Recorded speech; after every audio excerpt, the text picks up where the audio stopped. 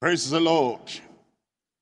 We welcome you to our leadership development tonight in Jesus' name.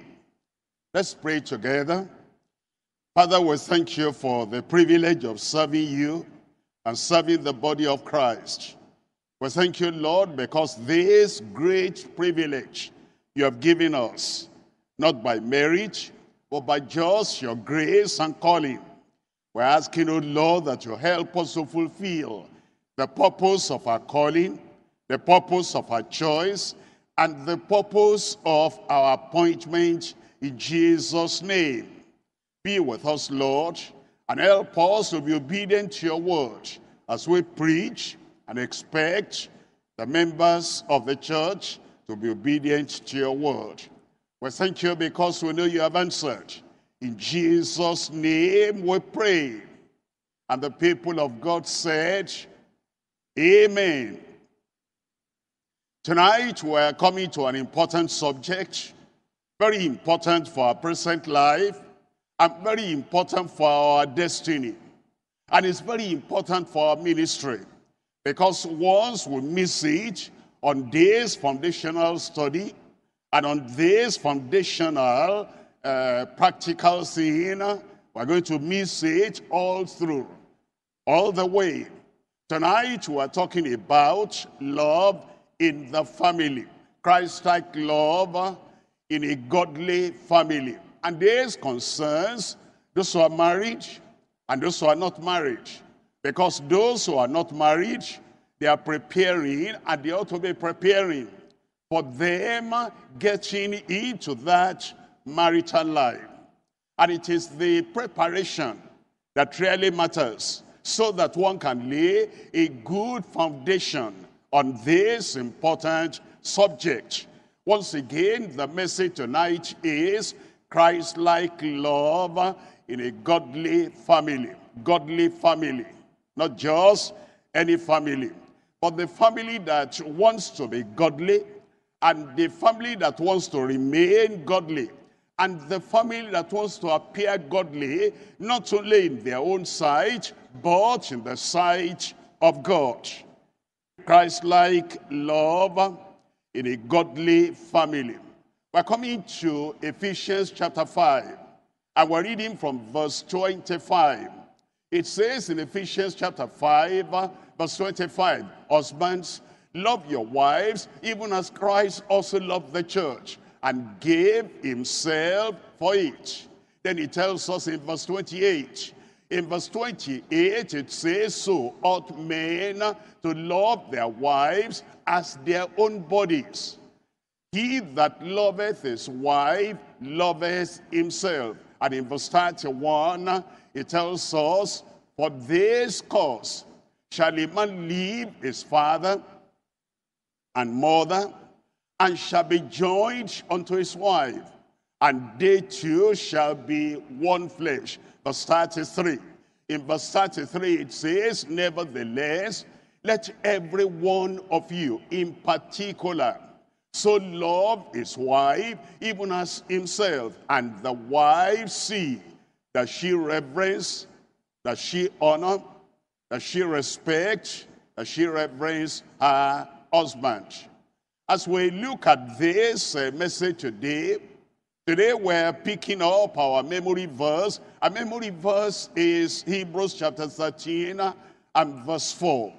In Hebrews chapter 13 verse 4, it says, marriage is honorable in all, and the bed undefiled, but whoremongers and adulterers God will judge. It tells us then, marriage is honorable in all. As we consider ourselves, marriage is honorable in young people. Marriage is honorable in middle-aged people. Marriage is honorable in even marriageable widows and widowers. Marriage is honorable in all. And the bed undefiled.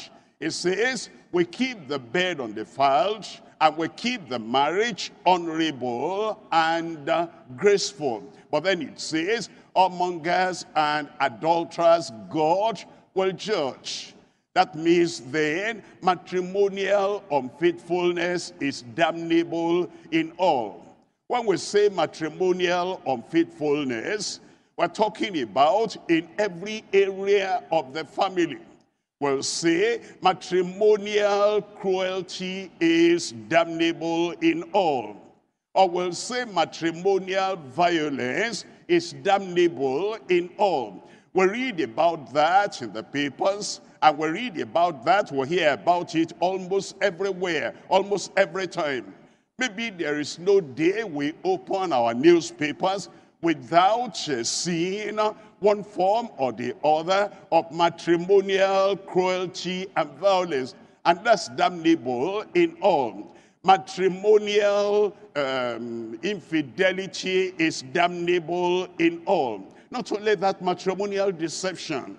The man deceiving the woman deceiving the man, that is damnable in all. Matrimonial hatred is damnable in all. You see, there are people that they still live together as husband and wife, but they are not faithful to each other. They deceive each other. We'll say matrimonial hatred is damnable in all. If we're living together as husband and wife, and yet the purpose of that marriage is not being fulfilled in the sight of God, there's cruelty, there's violence, there's deception, there is infidelity, there is hatred, and there is neglect. Neglect, when we neglect the other person, either the man is not providing the money for feeding the family and just neglects the family, both the wife and the children. That's damnable in the sight of God. And also matrimonial wickedness, just sheer wickedness, that we do not do to the other as we want that other person to do to us, is wickedness. And so, as we look at the study today, the Word of God, we have to examine our own families. Because if we don't, we'll carry on. All we'll be saying is, I don't commit adultery, I don't commit whoredom. But that's not the only problem in the family. So we need to look at everything holistically, completely, entirely, so that we will know by the grace of God, as preachers, as pastors, as leaders, and as workers in the vineyard of the Lord, we start the honorable marriage in our own families. Now today we're going to look at 3 points as we consider this important subject, Christ-like love in a godly family. Number one is the pertinent experience in the Lord for a concrete foundation. If you're going to have a good building, and the Lord refers to the family, the home, as a building. If you're going to have a good building, you must have a concrete foundation. You must have a strong foundation, a sound foundation. And so we're going to look at that part as our children are preparing to get married, as our youths are preparing to get married, and as other people, even in leadership, where some are getting ready to get married. We need to look at the foundation, a concrete foundation, pertinent experiences in the Lord for a concrete foundation. Number two, purposeful expressions of love in a Christ-centered family. Now, after the marriage, we shouldn't forget that the central thing in marriage is love. And it is not just the love to satisfy the flesh, love in all its ramifications, purposeful expressions of love in a Christ-centered family. Number three, the perfect example of love in fellowship. Fellowship here between husband and wife, parents and children, members of the body of Christ, because we are members of his body. And fellowship that goes on and leads us to an eternal fellowship. Perfect example, the perfect example of his love in fellowship. Let's come to number one. What are the pertinent experiences, important experiences we ought to have a good foundation, a strong foundation? We're told in Psalm 11 verse 3, the importance of a foundation. In Psalm 11 verse 3, it says, if the foundations be destroyed, what can the righteous do? If we don't have a strong foundation, a solid foundation, and a sound foundation for our families, for our marriages, and for our coming together, what will the righteous do? We must take care of the foundation. And there are experiences we ought to have. Experiences in the Lord that leads us to this kind of solid foundation. In 2 Timothy chapter 2, verse 19. 2 Timothy chapter 2, we're looking at verse 19. It says, nevertheless, the foundation of God standeth sure. You cannot limit that foundation of God. He has foundation, the foundation of doctrine. He has foundation, the foundation of a Christian life. He has foundation, the foundation of revelation and truth. He also has foundation for the marriage and for the family. Nevertheless, the foundation of God standeth sure, having this seal, the Lord knoweth them that are his. And let everyone that nameth the name of Christ depart from iniquity. Haven't seen the importance of foundation. Now, two people are thinking of marriage, or one person is thinking of marriage. What foundation should he have? In Christian experiences in the Lord, pertinent experiences, present experiences, proper, important experiences, indispensable experience in the Lord. Number one, there must be personal salvation in Christ. Personal salvation in Christ. If you are thinking about marriage, and brother, sister, parents, if you are thinking about marriage for your children, we must understand when we're saying pray for the will of God, know the will of God. Number one thing, pertinent experiences in the Lord, so that your child can have a strong foundation, personal salvation in Christ. It says in 2 Corinthians chapter 6, reading from verse 14. 2 Corinthians chapter 6, verse 14, be not unequally yoked together with unbelievers. Well, it talks about unequal yoke, but understand, if your child is an unbeliever, if your child is a sinner, you cannot say that your child, an unbeliever, is sinner, not converted, must marry a member of the church who is converted. And then you say, when you bring somebody who is a real child of God, wait a minute, your own child, that you're saying if you go and bring a real child of God, is he a real child of God if your son or your daughter is not a believer, and then you encourage him or her to marry a believer that's still on equal yoke. And if your child is a believer, a real child of God, born again, converted, transformed, living the life of a new creature in Christ, all things pass away, all things become new. If your child is a real believer and you allow her or you allow him to marry an unbeliever, that is still an unequal yoke. And in the marriage committee, as we help our young people, we must understand the personal salvation in Christ is number one, so that we're not joining people together unequally. Number two now is purifying sanctification with consecration. Purifying sanctification with consecration. We're looking at Ephesians chapter 5 from verse 25. It says in verse 25, Ephesians chapter 5, husbands, love your wives even as Christ loved. Love your wives even as Christ loved. The self-centered member of the church cannot do that. We need sanctification. the purifying of the heart. Before we can obey this commandment of God, love your wives as Christ also loved the church. It's the love that forgives.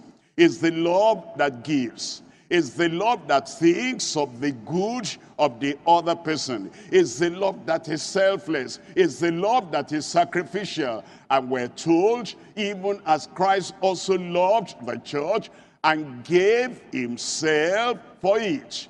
While we say we're praying for the will of God, that is, our children pray for the will of God, our young people praying for the will of God, as they are praying for the will of God, is it all selfish? I want a wife that will do this for me, that will do that for me, that will give me this, that will provide that, that will provide that. The man is looking for a workaholic that will work and just be meeting his own need, and is not thinking of, I'm asking for a wife. When I have that wife, I will love her as Christ loved the church. I will sacrifice. I'll be selfless. I will give. I will forgive. It's not factoring that. It's not putting that as a factor into what is praying about. We must understand that a purifying, sanctifying experience is necessary with consecration to God, consecration to Christ,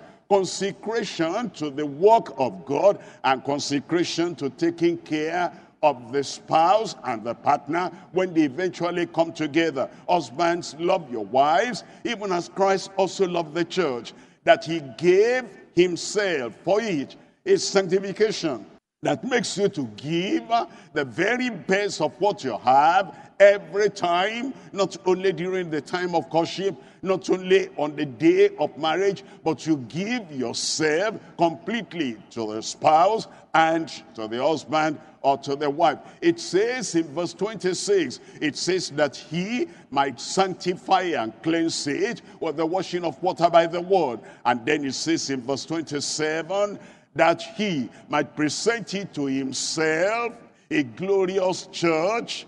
Christ paid the price to make the church glorious, and so each one in the family with the sanctifying, purifying, sanctifying experience will want to give everything and do everything to make the wife, to make the husband glorious, not having spot or wrinkle or any such thing, but that it should be holy and without blemish. Number 3, there's purposeful supplication with conviction.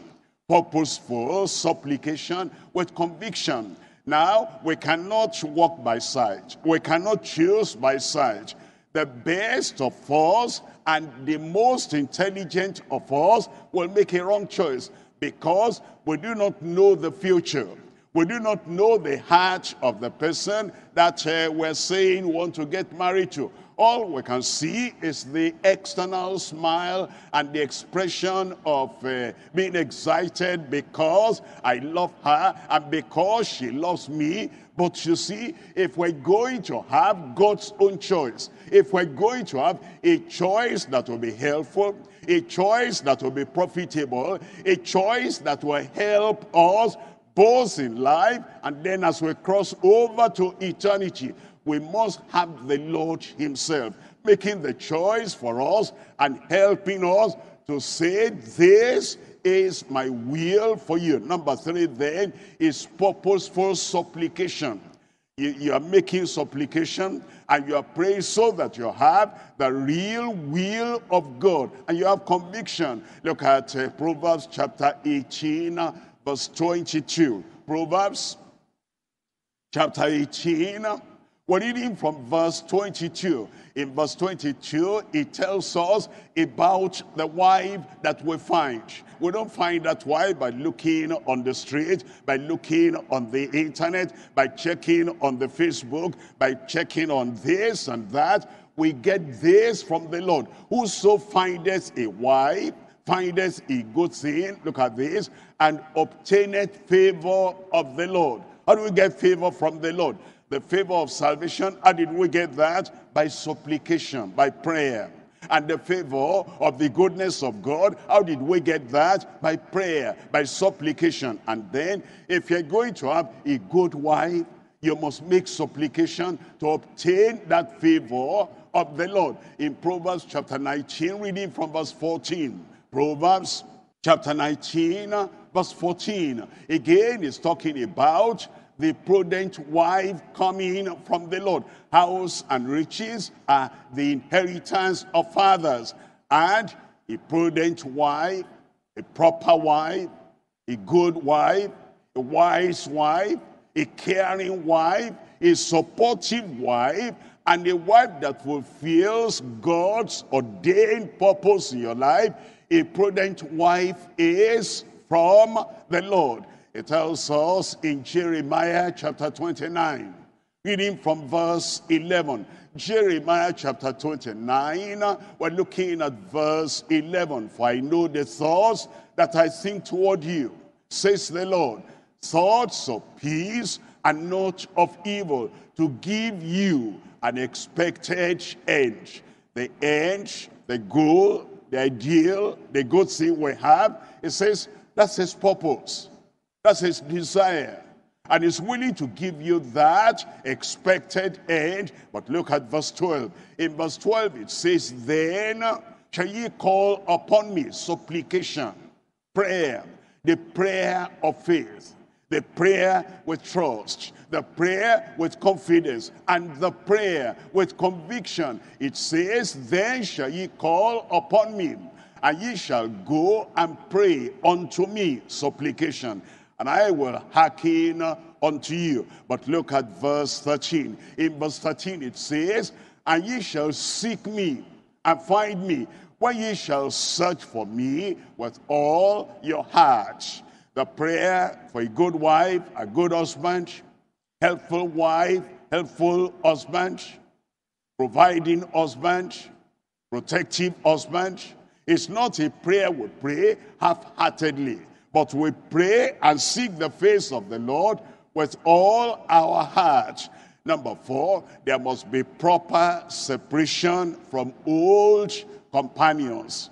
If we're really going to have the will of God, I mean, our young people, those who are planning to get married, widows or widowers who are planning to get married, if we're really going to have the will of God, there must not be any association, any link, any connection with old companions. For example, we have gone to school and we had friends generally in school. You cannot be studying in school and be isolated.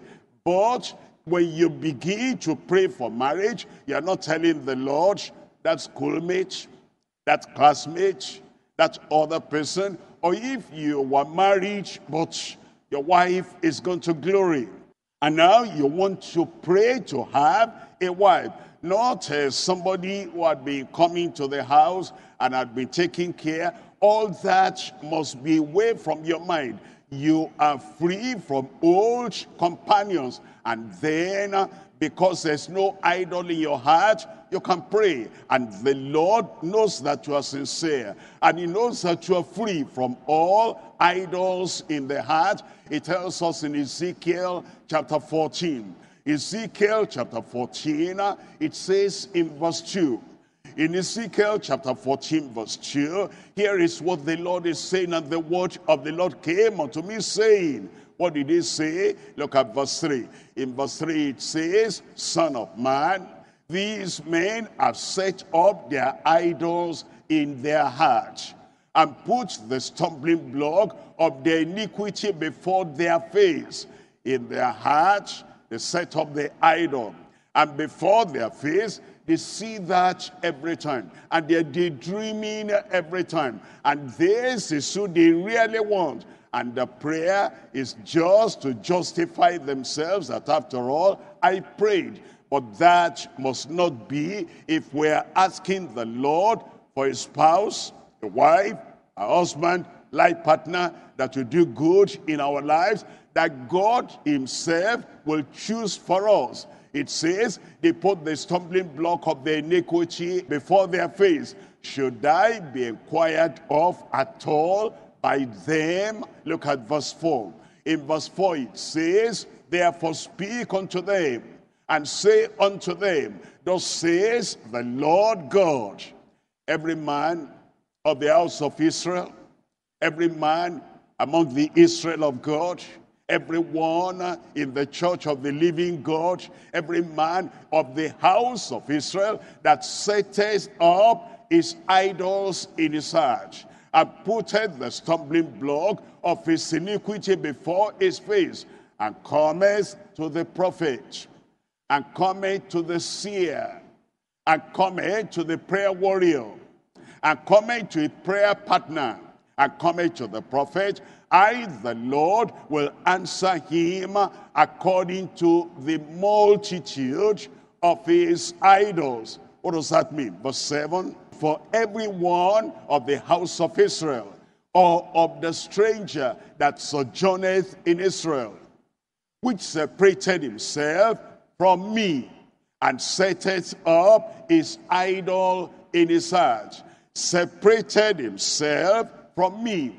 When you have an idol in your heart, and you already pinpoint that man and that woman, and that is the one God must affirm. It says, is separated from him. And you are separated from God, separated from the will of God, because of the idol you set in your heart, and putteth the stumbling block of his iniquity before his face, and coming to a prophet to inquire of him concerning me. I, the Lord, will answer him by myself. Verse 8, and I will set my face against that man. He has idol in the heart. He puts somebody before his face, before our face, beyond me, above me.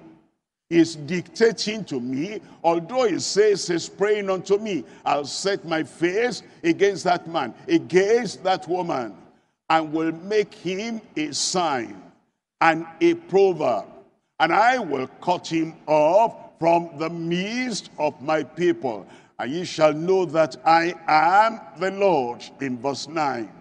In verse 9 it says, and if the prophet be deceived, and if the seer be deceived, and if the prayer partner be deceived, and if the one that is even making the supplication, the supplicant, if he be deceived, when he has spoken a thing, I, the Lord, have deceived that prophet. I have allowed that prophet to be deceived, because they have not the love for the truth. The Lord shall permit strong delusion to come upon them to believe a lie. And I will stretch out my hand upon him and will destroy him from the midst of my people. And then in verse 10 it says, and they shall bear the punishment of their iniquity. The punishment of the prophet shall be even as the punishment of him that seeketh unto him. Very important then, as you're praying, to know the will of God. Clear all idols away from your heart. Number 5 is profitable skill and craftsmanship. You see, after the marriage, we have to take care of the family. That means before instituting or before contracting the marriage, you have to have a job you're doing. You have to have a profession. You ought to have finished your education, and you ought to have your hands on a particular profession or craft that you are doing, that will supply your needs and the needs of the family. Now tell me, if you cannot provide for your own person now as an individual, how will you provide for 2 people, for 3 people? That means you, the wife, and another child. You, the wife, and 3, 4, 5 children. You must have something you're doing. There's profitable skill and craftsmanship. You look at 2 Thessalonians chapter 3, verse 10. 2 Thessalonians chapter 3, we're looking at verse 10. In verse 10 it says, for even when we were with you, This we commanded you, that if any would not work, neither should he eat. Neither should he eat. Well, that's bad enough for an individual who has nothing to eat. It's worse for a man and a woman that has now come into his life.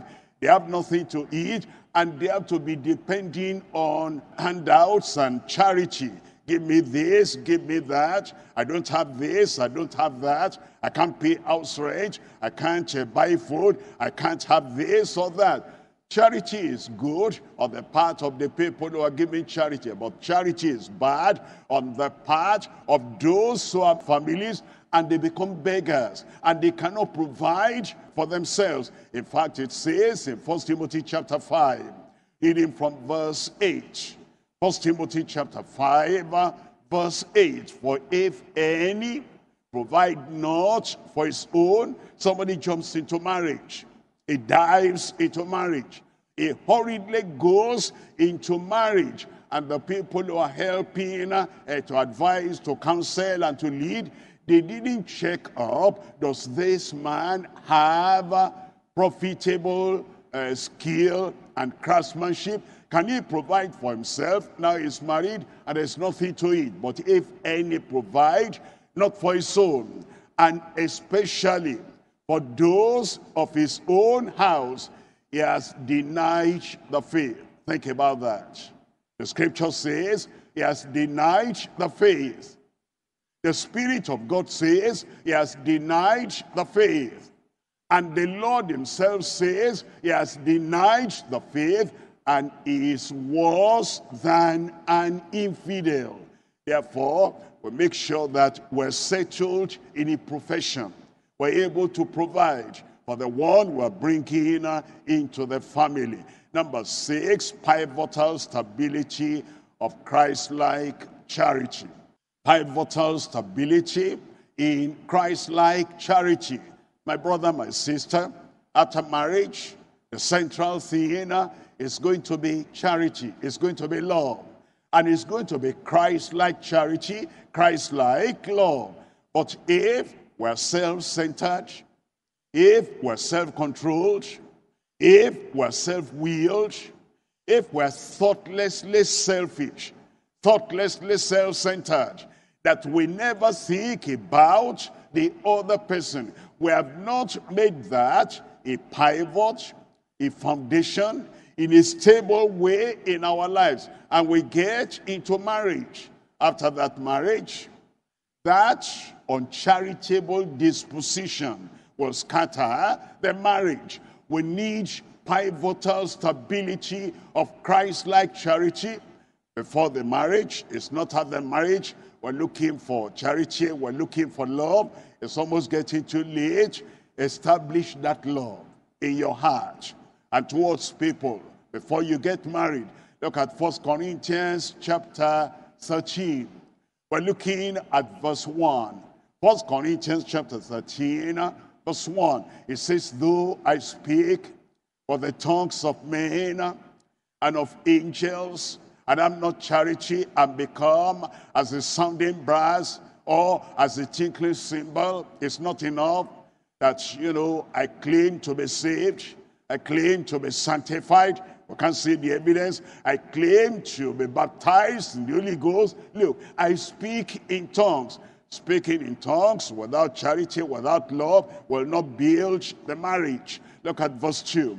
In verse 2, and though I have the gift of prophecy and understand all mysteries and all knowledge, and though I have all faith so that I could remove mountains, and have no charity, I am nothing. Charity is above every other gift for the family. Look at verse 3. And though I bestow all my goods to feed the poor, and though I give my body to be burnt, but can be fanatical in religion and have no charity, and have no charity, it profited me nothing. The central thing that binds the family together after marriage, 1 year after marriage, 10 years after marriage, 30 years after marriage, 50 years after marriage, after the initial excitement of how she looks, how the man looks, how he carries himself, and the handsome thing, as the man gets older and older, all those initial charm will vanish. As the woman gets older and older, all the initial beauty will vanish. And what you need that keeps the family together is the charity. And without that charity, the family will, go apart, will scatter. Look at verse 4. The charity that ought to be at the foundation of the marriage. It says, charity suffereth long and is kind.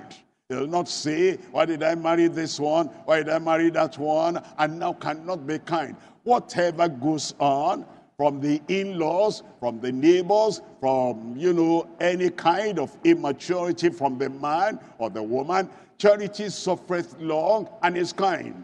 Charity envieth not. We don't envy each other. And it is before the marriage, the man should settle that. The woman should settle that. No envy in the heart. Charity vaunteth not itself. It's not puffed up. A person that is always carrying himself, carrying herself with the air of pride and looking down on everybody, when she gets into marriage, when he gets into marriage, that kind of attitude is likely to continue, belittling the spouse or belittling the partner. In verse 5, it says, does not behave itself unseemly.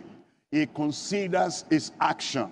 He considers his behavior. If I do that, how will the other fellow feel? If I say this, how will the other fellow take that? And because of that, he does not behave himself unseemly, uncomely. Seeketh not our own. Is not easily provoked. There are people that, they flare up and get angry at the minutest thing that might happen. And when that is happening at the courtship, a little thing, the fellow flares up. A little thing, the fellow sends an arrow. A little thing, and the fellow says, we're going to break up everything. Allow her to break it up. It's better now than when you get into the marriage. Allow him to break it up now. It's better that way than when you get into the marriage.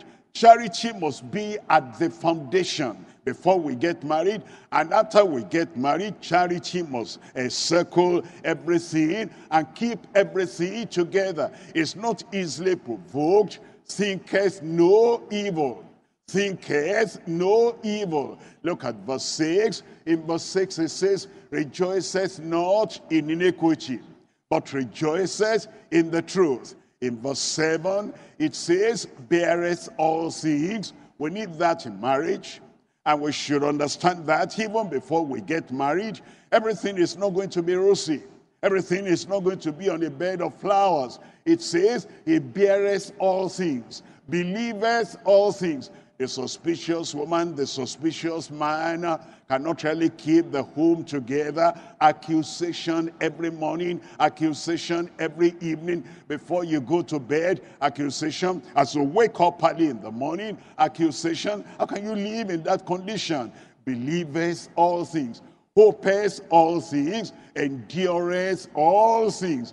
That's the stability we want to have as a pivot, as a support, even before the marriage, and then it goes on after the marriage. Number 7 is the powerful Spirit, our comforter. The powerful Spirit, our comforter. In Romans chapter 8, verse 14. Romans chapter 8, verse 14. As many as are led by the Spirit of God, they are the sons of God. You are led into marriage, and you have the conviction, not confusion. You have the conviction that this is being led of God. And when thoughts come, it will come back to your mind. This is led of the Spirit of God. As many as are led by the Spirit of God, they are the sons of God. They are not led by what the man possesses, the job he has, the tribe he comes from, the encouragement of their own parents, or the encouragement of other brethren in the church. They are led by the Spirit of God. These are the sons of God. These are the daughters of God. And these are the people that will have confidence in the marriage after the marriage is consummated. And now you've come together, and all these pivotal foundation stones are laid before the marriage. They'll continue. There's personal salvation in Christ. There's purifying sanctification with consecration. There is purposeful supplication with conviction. There is proper separation from old companions. And there is profitable skill and craftsmanship. There is pivotal stability of Christ-like charity. And there is the powerful Spirit, our comforter. As we get married on this basis, then we can go on, and the marriage will be a successful marriage. Let's examine ourselves, examine the marriage, we are giving our confirmation to, either with our children or with members of the church. We'll come to point number 2, and it's the purposeful expressions of love in a Christ-centered family. Purposeful expressions of love in a Christ-centered family. Let's come to Ephesians chapter 5. Ephesians chapter 5, we're reading from verse 25. Ephesians 5, verse 25. Husbands, love your wives, even as Christ also loved the church and gave himself for it. Husbands, love your wives. You see, Paul the apostle, as led by the Spirit of God, couldn't tell the Ephesians. You see, the Ephesians were Gentiles. They were not Jews. The Ephesians didn't know godliness or righteousness before they came to the Lord. They were worshiping dumb idols, and there wasn't any exemplary family or marriage in the Gentile world. If there was anything at all, it was a marriage with polygamy. Anything at all, it was made based on sacrifices to idols. If there was anything at all, it was, something they'll go and check out from idols. So he couldn't say, love your wives as your fathers loved your mothers. He couldn't say that. The only example he could refer to is even as Christ also loved the church. My brother, my sister, will make a great mistake, an unscriptural thing that we do when we're referring to our marriage, and we'll say, my wife, this is how to do, this is how my mother used to do to my father. Maybe your father did good, maybe your mother did good, but the ultimate example and the ultimate pattern and the ultimate model is Christ the Lord. It says, husbands, love your wives. Now you are married. Whether you are together physically or not, what I mean is, she goes to work and you go to work, the love is still there. Whether you are promoted to a high position or not, the love is still there, as Christ has gone to heaven on the right-hand side of majesty on high. Christ still loves the church. It's not a temporary love. It's an ongoing love. It's an eternal love. It's an unbreakable love. Husbands, love your wives, even as Christ also loved the church and gave himself for it. Can you imagine Christ loving us and never giving any word of promise? I don't want to commit myself. I may not be able to fulfill it. Did not give any word of encouragement. Let him encourage himself. Let them encourage themselves. They have the Bible. Not giving any encouragement with his presence and with his power. Not even giving any encouragement with any gift that he gives. He keeps on giving. He keeps on giving. He gave himself for the church because of the love. And the model The pattern, the example he has called upon us to lay is the example of Christ who loved us and gave himself for the church. Look at verse 28. In verse 28, it says, so ought men, so ought men, so must men, so should men. So men have to love their wives as their own bodies. It comes to another level of love now. It says, you don't want any pain in your body. You don't want any sickness in your body. You might not even want to tolerate hunger or thirst in your body. Anytime there is need for the body, you quickly supply that need. It says, in the same way, you must love your wife, and wife must love the husband as their own body. So ought men to love their wives as their own bodies. He that loveth his wife loveth himself. You can, turn that verse around. He that loveth not his wife loveth not himself.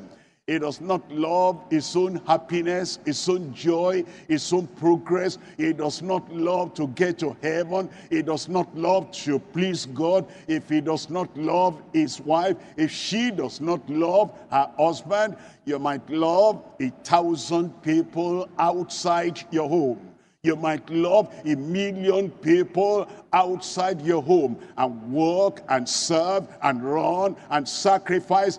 He that loveth not his wife, though he loveth 1,000,000 people outside the home, he that does not love his wife loveth not himself. He that loveth his wife. That's the foundation. With that love, you can go out now and love other people for salvation, and love them for sanctification, and love them for service. He that loveth his wife loveth himself.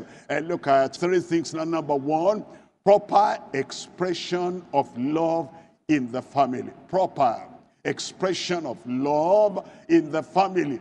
If we talk about love in the family, it's not theoretical love. It's not mental love. It's not kind of theological love. It's not doctrinal love. This is practical. The person who is living with you can tell. Even if we try to hold any hatred in the heart, any malice in the heart, any reservation in the heart, somebody who has lived with you for 1 week, for 1 month, 1 year, he knows even from the shape of your mouth when you are talking, and even from the look of your face when you are talking, even from the body action or the body inaction, the person can tell whether we love or not. Our love in the family. Husband to wife, wife to husband, parents to children, children to parents. Our love in the family must be in proper expression. And look at, we're looking at Ephesians again, reading from verse 28. In verse 28, so ought men to love their wives as their own bodies. Then it says, he that loveth his wife loveth himself. In verse 29, verse 29 says that if we say we love, this practical love will be demonstrated. If we say we love, this practical love will be affirmed, will be recognized, will be visible, will be practical. It says, for no man ever yet hated his own flesh. Can you think about that? And since, you came to this life, how sometimes your foot will, bump a stone, and sometimes it might bleed.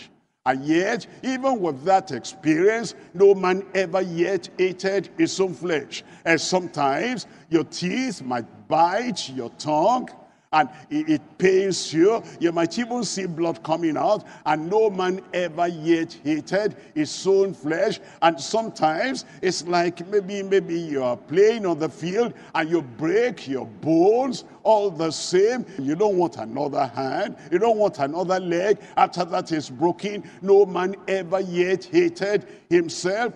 Whatever has happened in your body, in your flesh, you keep on loving that flesh. In fact, the more pain you add, the more challenge you add, the more you loved your own flesh. And it says that's exactly how to behave to your wife. That's exactly how to behave to your husband. For no man ever yet hated his own flesh, but nourishes and cherishes it, even as the Lord the church. And then it says in verse 30, it says, for we are members of his body, and of his flesh, and of his bones. In verse 31, it tells us, for this cause shall a man leave his father and mother. Is not running to the father, to the mother. Every time there's, something they discuss in the family, it's not running to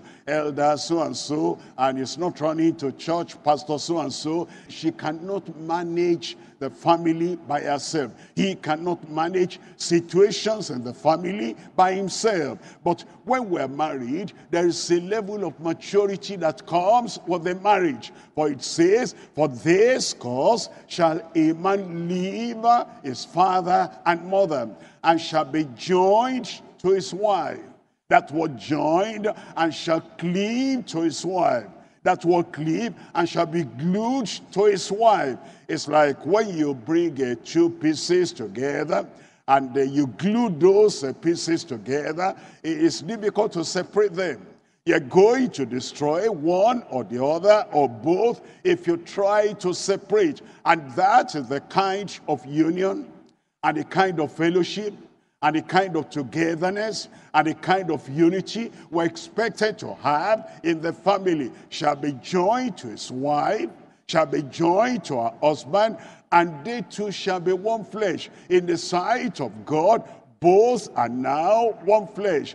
It says in verse 32, it says, this is a great mystery, but I speak concerning the church. It says, if you tear the family apart in your own local community there, it's like you're tearing the mystery apart, and you're tearing Christ apart from the church. It says in verse 33 now, nevertheless, let every one of you in particular, this is talking to you now, let every one of you in particular, is saying, husband, you in particular. Is saying, wife, you in particular. Forget about other people. The family of Pastor so-and-so, this is how they forget about that. And the wife of so-and-so, this is how she behaves, forget about that. The husband of so-and-so, this is how he relates, forget about that. I read about an author, I read a book, and in that book, this is the example they give. Forget about that. It says, nevertheless, let every one of you in particular so love his wife, even as himself, and the wife see that she reverence her husband. Proper expression of love. Number two is the permanent existence of love in the family. Permanent existence of love in the family. Well, already we have read the scriptures, the verses. It says, husbands, love your wives as Christ also loved the church and gave himself for it. Even so must a man love his own wife. Even so must the wife love her husband. And you are joined together, and you cleave together, and you are glued together. There's no separation. There is no divorce. There's no living apart. The scriptural teaching of the word of God for the husband and the wife, as they have just got married, and as they have married for some years now, as they are counting years in their marriage, is that they are together. They are together. They're joined together, and they exist together, and they live together in love until death do them part. Look at Matthew chapter 19. In Matthew chapter 19, reading from verse 4. Matthew chapter 19, we're reading from verse 4.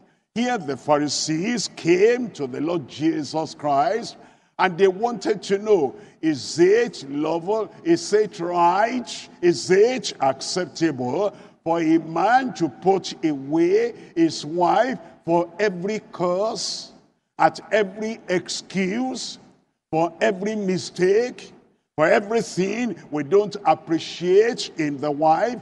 Look at how they ask the question, and look at the answer of the Lord Jesus.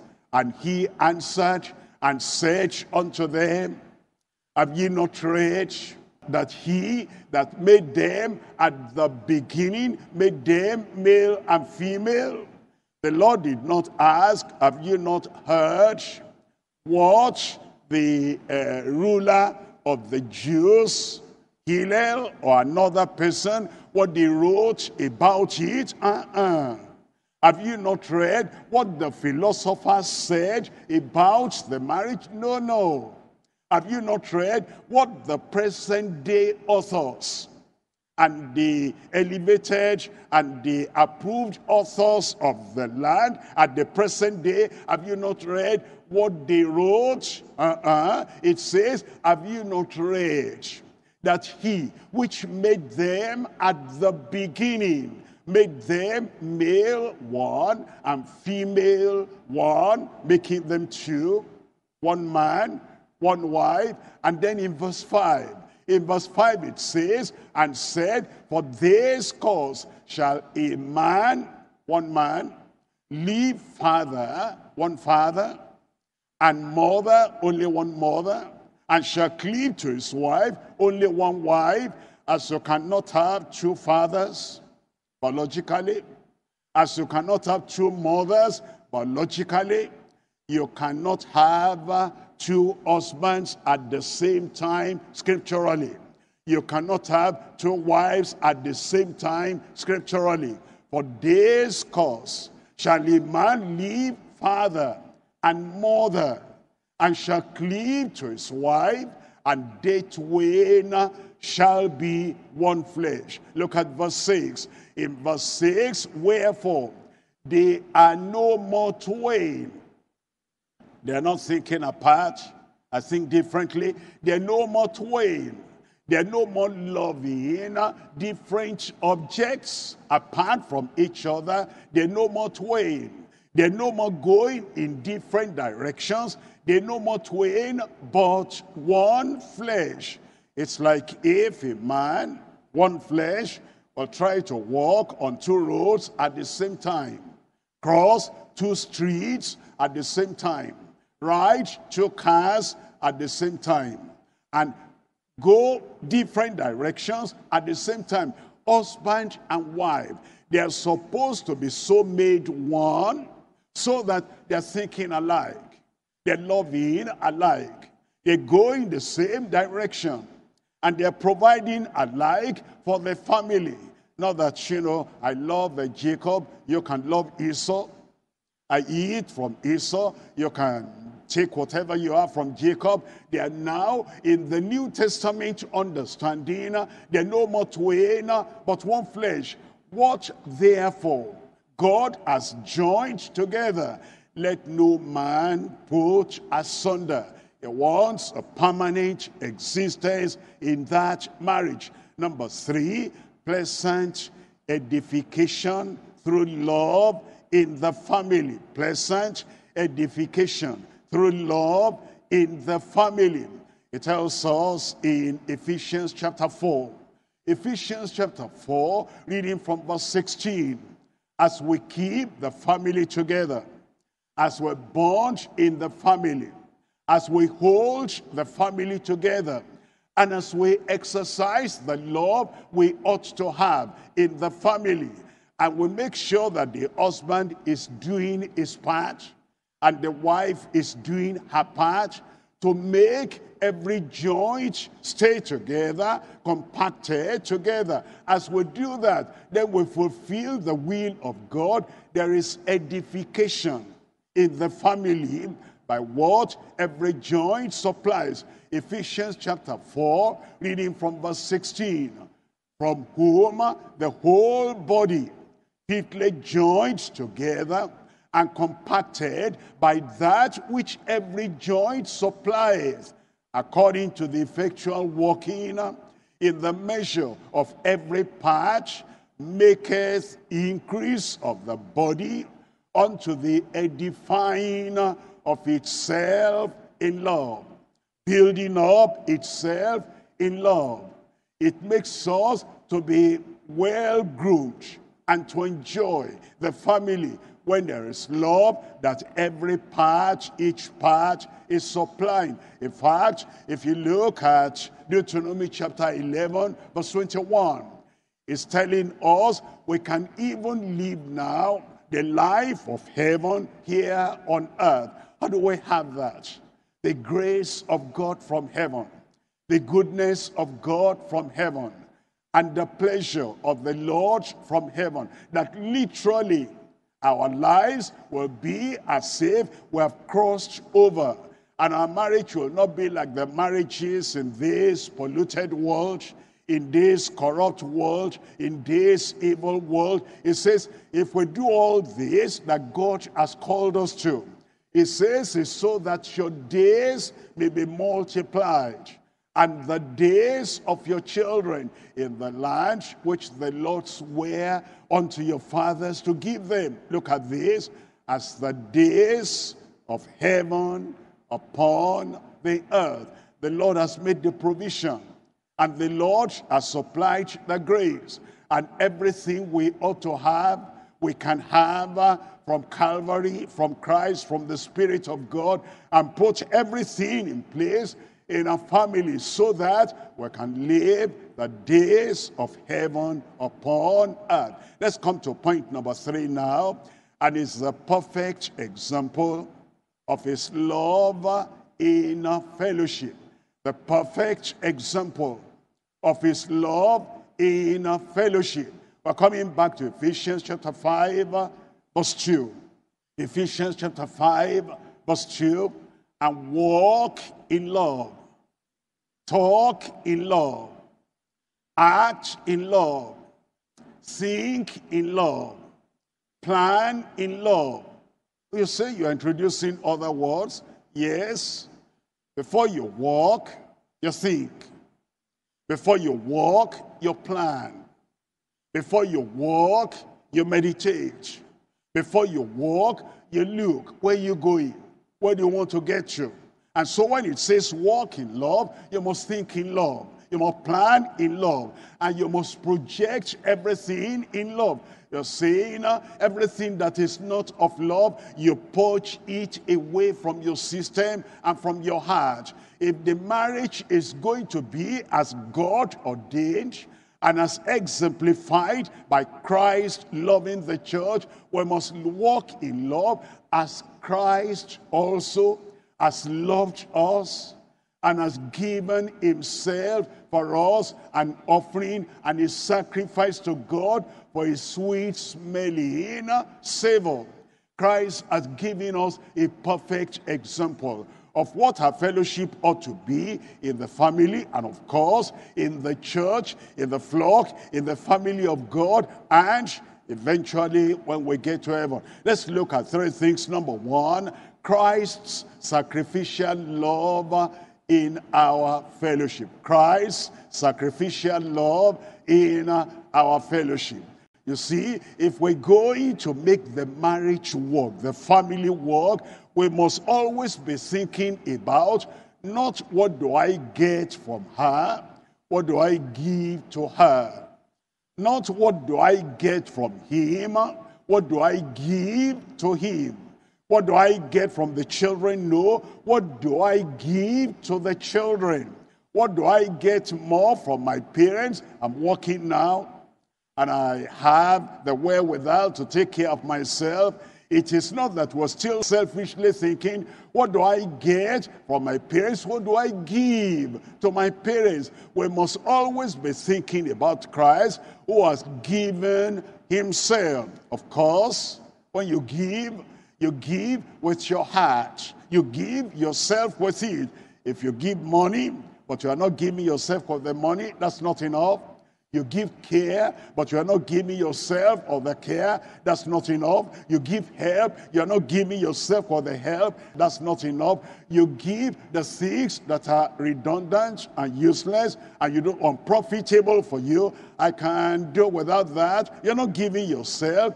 Now, if we're going to manifest sacrificial love, what do I give? It says, and walk in love, as Christ also has loved us, and giving himself for us, an offering and a sacrifice to God for a sweet-smelling savor. In verse 32, it says, this is a great mystery, but I speak concerning Christ and the church. Number 2 is Christ's supreme love within the flock.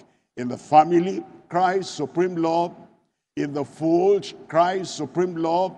In the flock of God, Christ's supreme love. In everything we do, Christ's supreme love. The way we're thinking and the way we're talking and the way we're relating together. You're not avoiding each other. I don't want trouble. You mean your wife is a trouble? I don't want trouble. You mean your husband is trouble? It says we must give ourselves, and we give like Christ's supreme love in the family, in the flock, and until the final day. Look at John chapter 15. We're reading from verse 12. John chapter 15, and we're reading from verse 12. This is my commandment. It is not this was my commandment. This will be my commandment every day in the family, every day in our lives, every day in the church, every day among the people of God, every day. This is the law and this is the rule that controls every action. This is my commandment, that ye love one another. Look at what Jesus said, as I have loved you. As I have loved you. It is always turning our mind away from people around us. And it's not saying, as Judas has loved us in keeping this account, not as Judas. It's not even saying, as John the beloved, as John the Baptist, not as another human being, that she love one another as I have loved you. That's even for the whole church. That's even for the whole flock. If that is for the whole flock, how much more in the family? Husband and wife. How much more in the family, parents and children, that will clear from our mind all offense, that will clear from our mind all misconception, that will clear from our mind all the injuries of the past. How many years have we been married now? And after all these 7 years, after all these 17 years, after all these 20 years, we're still remembering. I want to remind you, this is what happened at that time. At that time, my brother, what's the matter?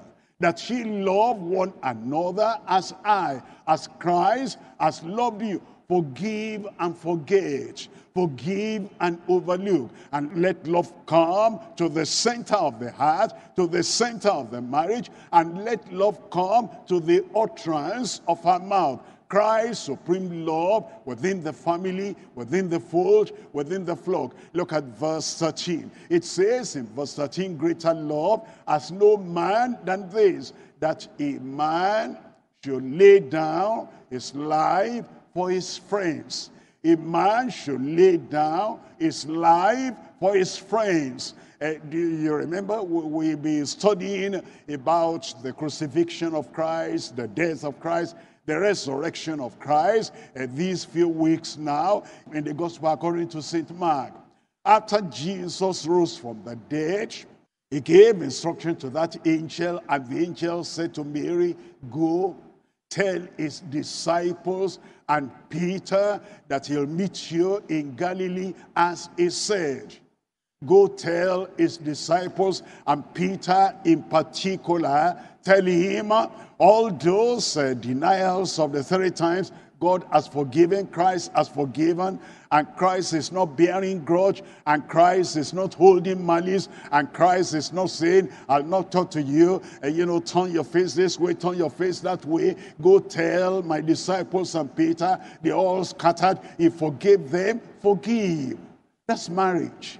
Forgive, that's family. And the love of Christ means that he laid down his life for his friends. He wasn't saying, Peter, you're my enemy now. Look at what you did. He forgave, so must we forgive. It says in verse 14, ye are my friends, if you do what I command you. Ye are my friends, if you keep to your wife, because Christ said he commanded that husband and wife should be together until they do them part. They're no more twain, they are one. And you are my friends, you are the friends of Christ. You're children of God, and you're leaders in his fold. If you do what I command you, and you will not do anything injurious to your wife, anything injurious to your husband. Love one another. And now, number 3 is Christ's sufficient love in all fullness. Christ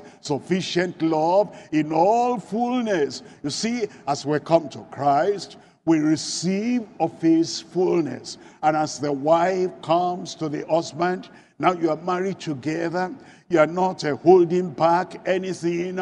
You receive of each other's fullness. In John chapter 1, reading from verse 16. John chapter 1, we're reading from verse 16. And it says, and of his fullness have we all received. Brother, of his fullness have we all received grace for grace. Grace for grace. We thought, or maybe somebody thought, we'll have grace at salvation. Yes, grace for grace. We'll have grace at sanctification. Yes, grace for grace. We'll have grace even for service. Grace for grace. We'll have grace at the time of suffering. Grace for grace. My grace is sufficient for you. We'll have grace in every situation. Yes, grace for grace. That's what Christ has done for us. That's what Christ has done for the church. And that's what is now the example is giving us. The model is giving us. And the pattern is giving us as we have received of his fullness. So we now with each other, husband receiving from the wife, wife receiving from the husband, children receiving from the parents, parents receiving from the children, and the whole family being united together. Of the fullness have we all received. Before we even ask, the wife sees a need, she's meeting that need. And the husband sees a need, is meeting that need. The children see a need, and it's not only money. The children may have the wherewithal, the skill that they can do this and do this and that. Like for example, the children, the young people, they are experts in handling all the telephone and this and this and that the parents may not have. Of the fullness of your knowledge, everything the family needs, what you can give, you're given without we crying and pleading and asking and begging, and everyone we're receiving grace for grace. My brother, if we do that, my sister, if we do that, everyone, if we do that, our families will be families with heaven on earth experience in Jesus' name.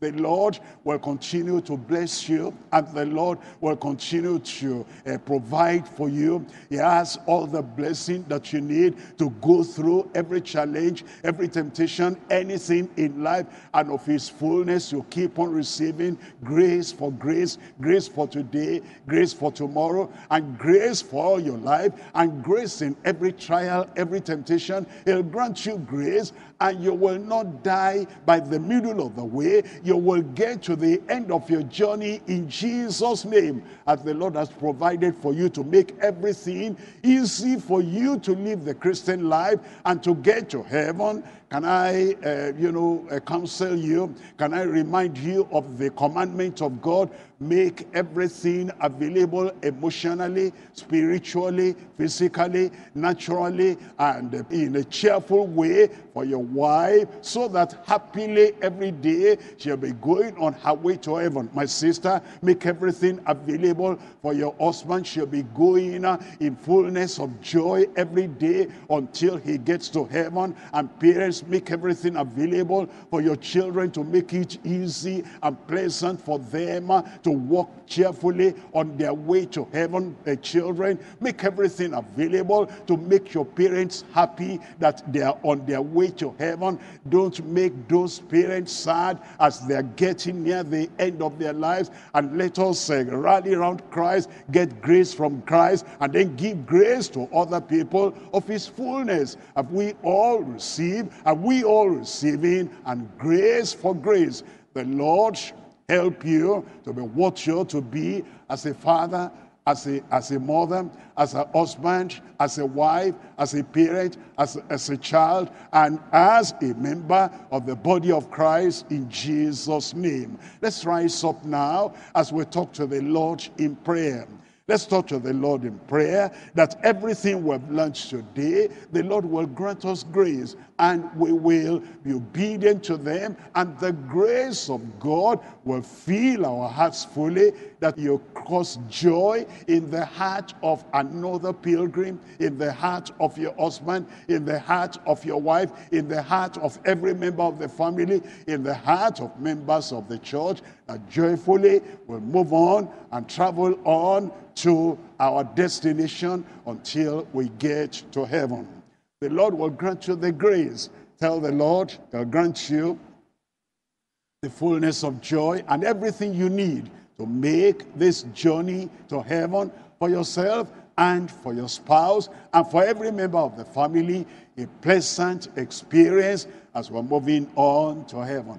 Father, we thank you today. We bless your name for opening our eyes again once to see. We pray, Lord, all these things will be written on the tables of the hearts of everyone. That, Lord, all the grace we need, all the love we need, all the provision we need to take care of each other in the family and to take care of each other in the fold, grant unto us in Jesus' name. We pray, Lord, the model of Christ, the pattern of Christ, the example of Christ you have laid down for us. We pray the grace and the desire and the passion to follow through you grant unto us in Jesus' name. Grant us, Lord, fervent love for each other, fervent love for the members of the body of Christ, and a kind of love that makes other people go along cheerfully on their way to heaven. Help us, Lord, not to be a discouragement to anyone in the family, anyone in the fold, anyone in the church, but to help each other, lift up each other until we get to heaven and see you face to face, Lord, in Jesus' name. We thank you, Lord, because we know you have answered. In Jesus' name we pray. And the people of God said, amen. God bless you. See you very soon.